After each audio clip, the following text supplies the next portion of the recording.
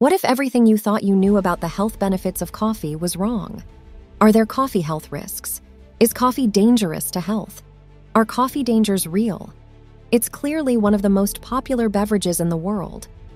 But what are its effects? Let's dive in and look at that.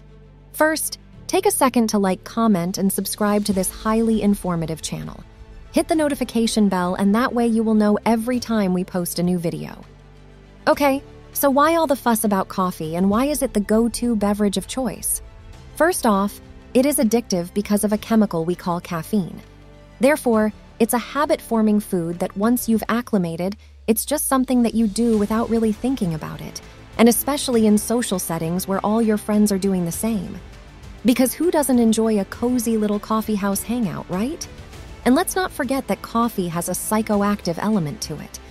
So let's see how this simple little unassuming bean that is cherished around the world actually affects your body. We'll talk about if caffeine is healthy for you, as well as its upsides and downsides, and what amount is safe to consume. We also explore the addiction angle. If you love coffee, watch all the way through so you can make a well-informed health decision. Caffeine is not only found in the coffee bean, but also in many other plants in nature. It's rather bitter to the taste and is classified as a stimulant.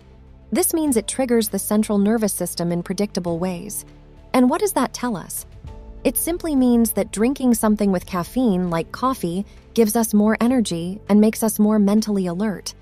Honestly, a lot of people depend on their daily dose of caffeine just to get through the day. From the scientific side, caffeine is very efficient at blocking adenosine neuron receptors inside the brain. But what does that do if you're a coffee drinker? It simply means that adenosine, which relaxes us and makes us sleepy, is prevented from docking or connecting with neuron receptors. The caffeine is doing its job by blocking adenosine. So as a result, you end up with more energy and are more alert. You are, in effect, officially stimulated from a sort of caffeine chain reaction. And following that morning cup of java, you feel much more motivated to take on the day, right? Now that we know the science, let's talk about what is considered an acceptable amount of this stimulant, and if it's even safe. Evidence-based data shows that this stimulant in a common coffee bean heightens attention, improves reasoning, creates better reaction time, and enhances memory. Wow, not bad, right? Wait, there is more. It's perhaps best known for uplifting mood, especially when you start your day with that morning cup of joe. What's interesting is that caffeine does much more for those who are already exhausted, tired, or showing signs of physical and mental fatigue. In contrast, when you are fully rested and alert, the effects of caffeine are going to be more subdued. And here's some trivia. The energy boosts experienced are somewhat of an illusion. It's not that you have more energy, it's that your body is tricked into thinking it has more energy. Remember those neuron transmitters? But how much of this stimulant is an okay amount? How much caffeine is in a cup of coffee? Well, the typical cup of java has about 100 milligrams of caffeine. Therefore, 2 cups a day would be considered a reasonable amount. Beyond that, what are the health effects of too much coffee? If your body is well acclimated to the effects of caffeine, then you probably can handle more. Conversely, if you are not a seasoned coffee drinker and then consume, let's say, 3 cups, well, beware. You will be bouncing off the ceiling for several hours, experiencing the jitters, and you may even become noticeably agitated. Those who are tried and tested coffee enthusiasts do, over time, build up a tolerance to the effects of caffeine. Therefore, more and more is needed to create the same results. Sounds like a drug. Yes, exactly. But what you should know is that caffeine raises blood pressure, increasing systolic numbers by several points. And it increases heart rate too, putting some added stress on the heart muscle. Caffeine also makes the kidneys work harder. This means it's a diuretic and that the kidneys will be strained over time. And what exactly happens to frequent coffee drinkers if they do not get their daily dose of caffeine?